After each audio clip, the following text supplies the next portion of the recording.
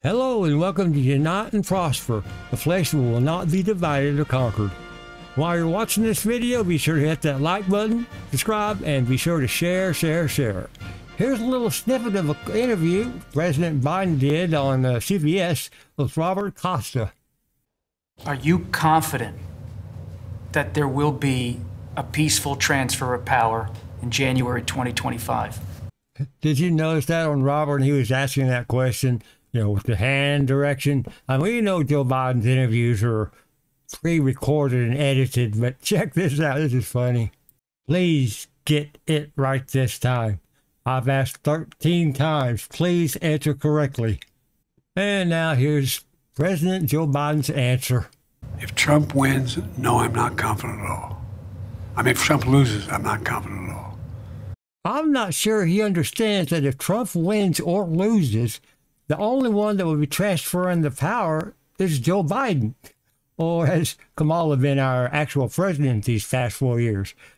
But I guess we have to take Joe at his word. Win or lose, there will not be a peaceful transfer of power. Well, in President Joe Biden's own words. Come on, man. He means what he says. We don't take him seriously. He means it.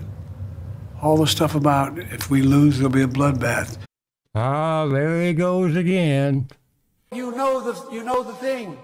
First of all, this bloodbath comment Biden seems to always bring up was Trump talking about the auto industry going to Mexico if Biden and Harris won again.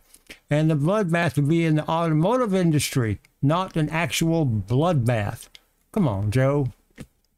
Look what they're trying to do now in the local election districts where people count the votes. They're elected, they're putting people in place in states that they're going to count the votes, right?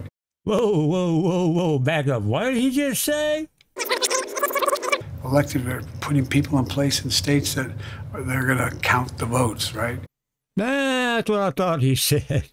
So Joe Biden thinks that actual counting votes is a bad thing. Well, how dare them count them votes in them states? Boy, I tell you. Well, he is in the same party that's against voter ID, so when it comes to the Democratic Party, I guess fair voting, well, that's their kryptonite for winning elections. Thank you all for watching my short little video on the interview for President Joe Biden, and I hope you enjoyed it. Remember, click on that like button, click on that subscribe button, and share. And y'all have a great day.